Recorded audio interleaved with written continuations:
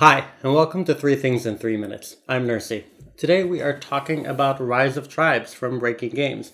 It plays 2 to 4 players and it plays in 30 to 60 minutes. And this is a light civilization game, 4X game, in which you play one of several prehistoric fictitious tribes, and you're trying to spread out over a modular board, placing out your tribe's members, gathering resources, and ultimately trying to build villages or make developments or accomplish objectives, all of which will get you points, and to trying to be the first player to get 15 points. And the core of this game is a dice selection mechanic, and you roll a couple dice that have blank sun and moon faces. To take an action, you add your die to the couple most recent dice already placed on those actions, and you can either take a basic action, or if you have a lot of suns, you can take a better version of the action, or if you have a couple moons, you take a worse version of the actions.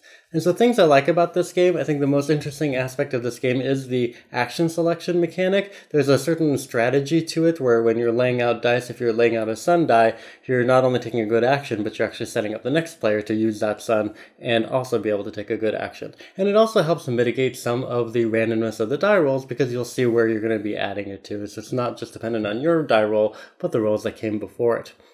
Also, this is a pretty easy to get into light 4X kind of game, and I like that the Civ tree is not overwhelming. You just have a stack of cards for your tribe, and then you draw a few of them at a time, and it tells you what technologies are available to you. And there is a way through one of the actions that you can go through the deck and sort through and get, if you don't like some of them, you can get some different ones as well. The game also includes a bunch of mini expansions in the box to keep the game fresh for a long time, and it has really great components, especially if you spring for the deluxe upgrade.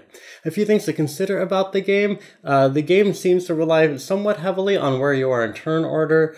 Some of the developments that you get come from event tiles, and some of the events are harmful and some of them are beneficial. So depending on whether the event happens on your turn or on the player turn after you, it may or may not affect you at all by the time it gets around to your turn. Also, the combat is deterministic, so if you are a fan of just pretty straightforward combat, units will basically destroy each other on a one-to-one basis. If you like that, that's great. If you want a little bit more strategy or randomness to your combat, then you might not particularly enjoy that as much as well. So, in summary, it is a great dice action selection light 4X game that with the dice mechanic that adds a good layer of strategy to it. There are several really nice expansions that come in the box. Just know that the combat is pretty deterministic, but the turn order does factor in a lot to the game. Thanks so much for watching, and please comment and subscribe.